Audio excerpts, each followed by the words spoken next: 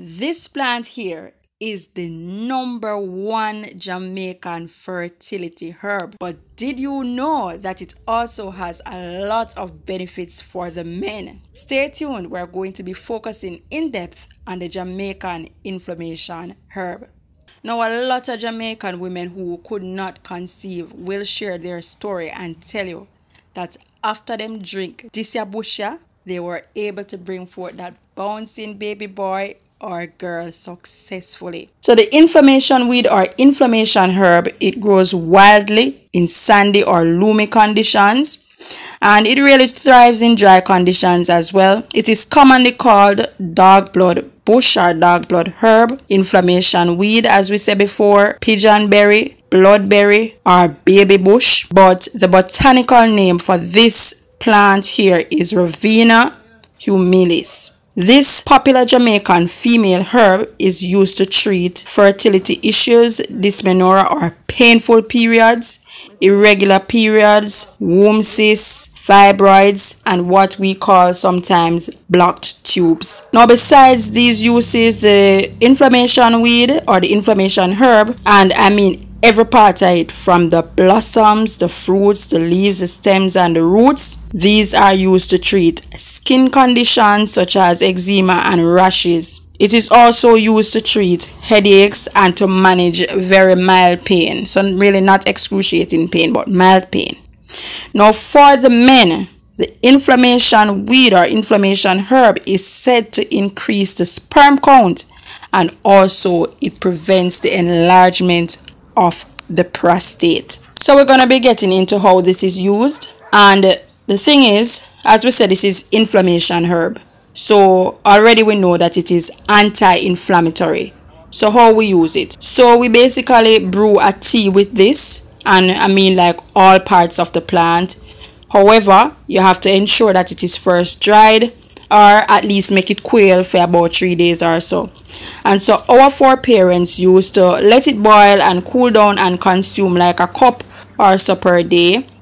But one thing though, they never had refrigerators, and so they would allow it to sit at room temperature or by them fireside, and so it would start to ferment, and that way you were getting it very powerful. However, nowadays people are afraid of bacteria and fungus and all kind of things, and so we will make the tea and we'll store it in our refrigerator. So it will have some effects, but not as effective as when our foreparents used to make it and make it ferment. Now, the second way that this is used is that it is boiled for about 3 to 5 minutes. And I know some persons will say that you don't boil herbs, but we're going to do an experiment on that not too long from now.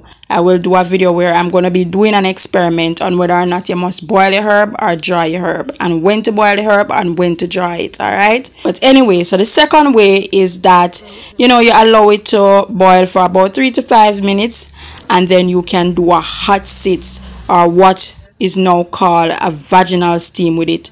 Now, the steaming helps to shrink the fibroids, and it also reduces the likelihood of period pains, and generally a steaming or a vaginal steam using these kinds of herbs improves circulation in the reproductive area. Now, how we use this for rashes? For rashes and other skin conditions, the leaves are usually pounded, and then we extract the fresh green juice from it, and we just dab this onto the affected area or onto the rashes until they disappear. And sometimes as well, the inflammation weed, it is pounded along with the king of the forest or the cerasee, and that can also be applied to the skin. Now, who mainly uses this herb? Like I said before, the men rarely use it, but it is good for the men. So basically everybody can use it. However, please, it's not given to toddlers. So I should say with the exception of toddlers. So the inflammation herb is used by both men and women alike.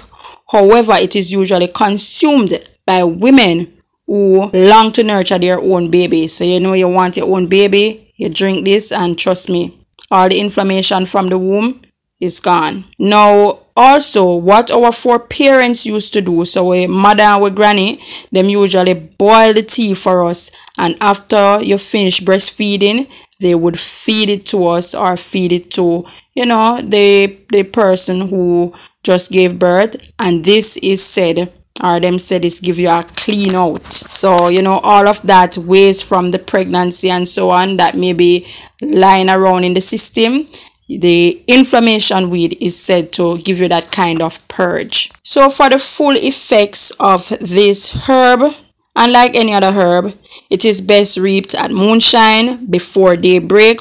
However, if you reap it at any other time, you are still going to experience the amazing benefits of the inflammation herb. Now, like with anything else, you have the good and the bad. So we're going to be talking a little bit about the precautions of using the inflammation herb. Now, you want to stay away from the inflammation weed if you are pregnant, lactating, or you are on your monthly cycle. Why?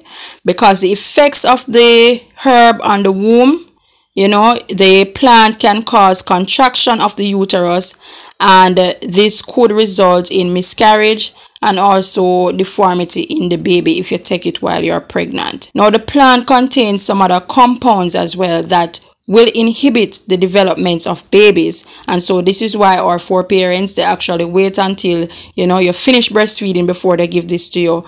And so usually it is best taken internally when you're done breastfeeding.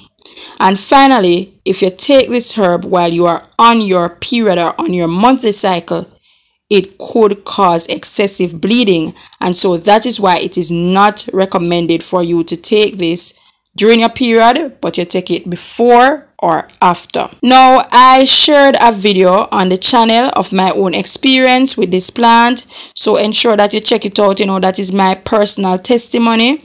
So if you have not already checked that out, please go ahead and check it out. You know, I pair this with 2 other herbs, and the rest is history. Now, I also have a video where I illustrate how you fuse this and the other 2 herbs, so be sure to check out that video as well. I am Fziba. If you make it this far into the video, I thank you very much for watching, and if you have not already subscribed to the channel, please don't wait no longer. I have some powerful stuff to share with you. Please hit that subscribe button. And if you come here all the time, or you come here some of the times, please remember to hit your notification bell so that you can get the notifications. Now that's it for this video, and I will see you in the next one.